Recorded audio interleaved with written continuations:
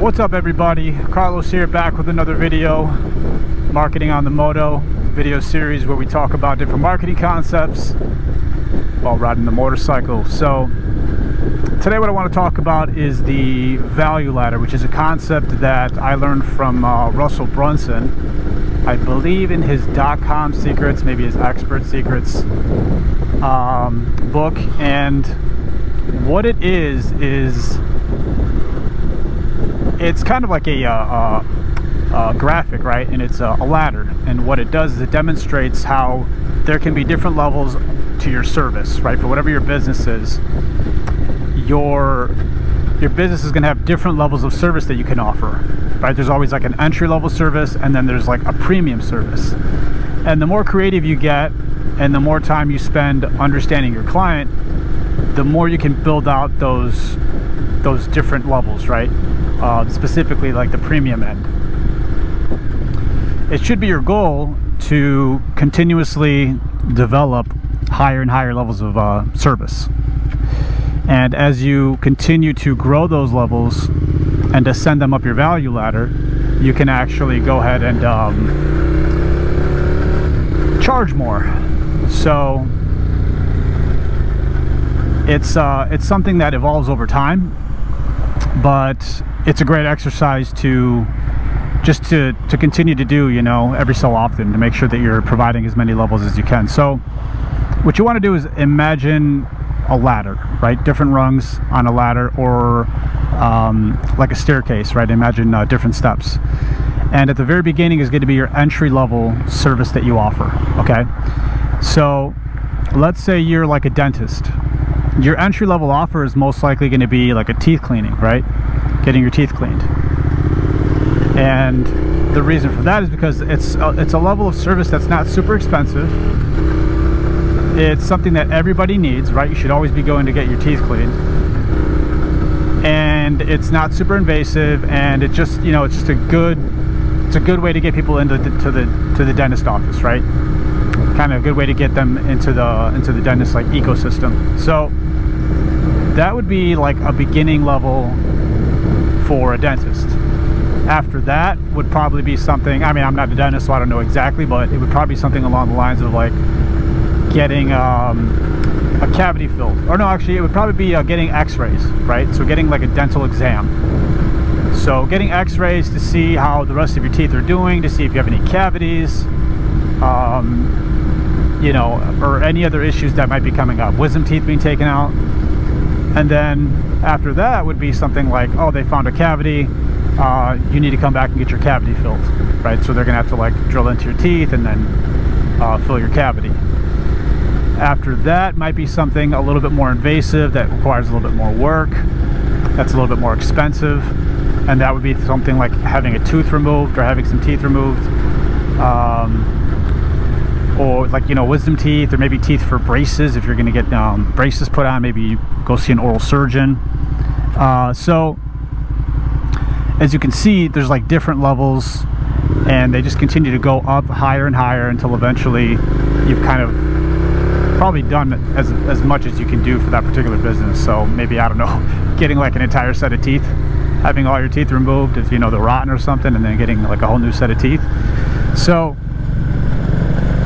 it's a little bit easier to do in certain industries, certain businesses, like the information business. If you're like a coach or a trainer, you can put together some really cool packages, because if you're selling information, I mean, you can really do like some cool stuff like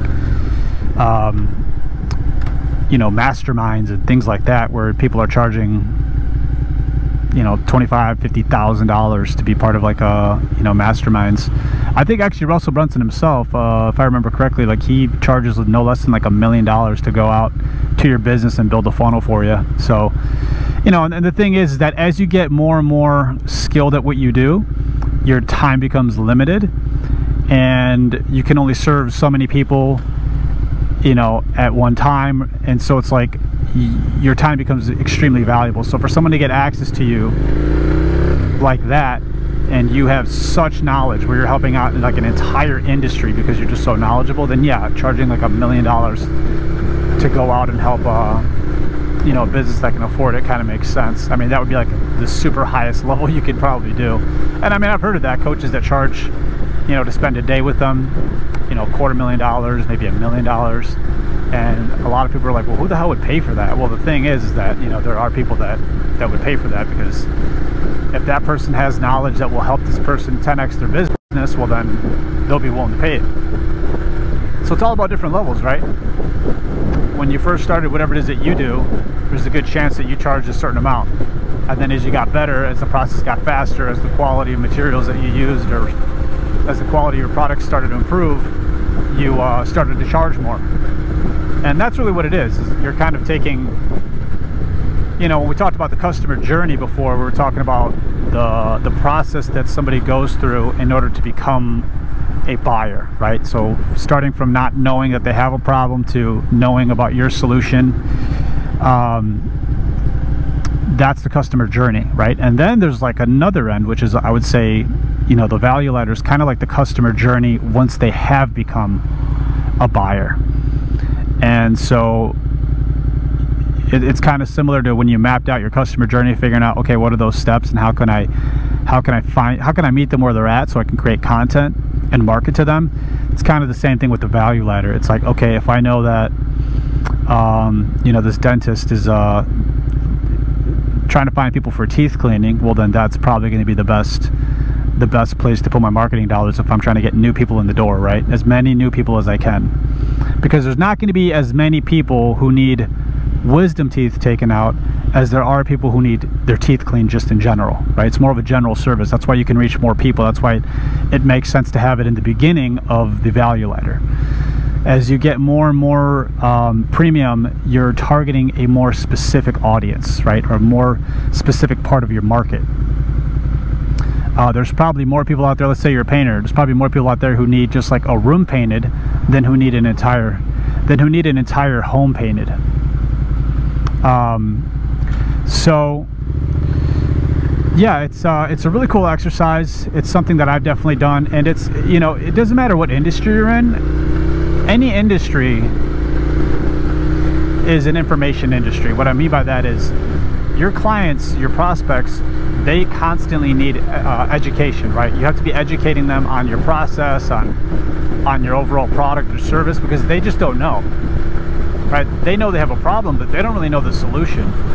So at the very beginning stages of your value ladder, you can always have information, right? Giving away like a PDF, or giving away an ebook or a real book, some kind of like a little mini course, right? Even if you're a dentist, like how to know whether or not your teeth need to be cleaned, or how to know how often to get your teeth cleaned, or what, you know, your teeth might start to look and feel like if you haven't gotten them cleaned in a while. Like, these are all little articles or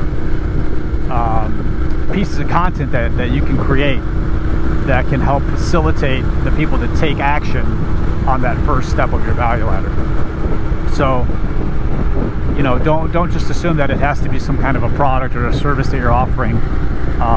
It can be information.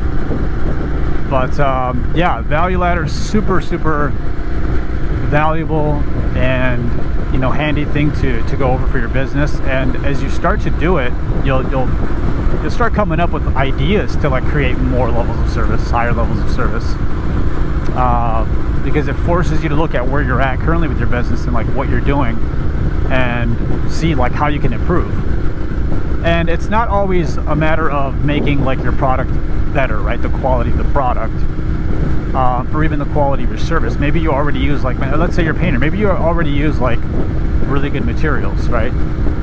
There are other ways to create a higher level of service. So maybe you can improve the communication between you and your customer, right?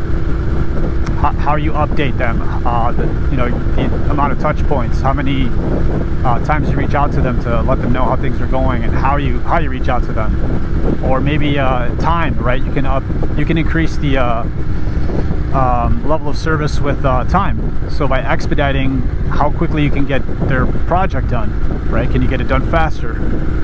If you can do that, you're now offering it at, you know, you're offering a higher service, a higher level of service.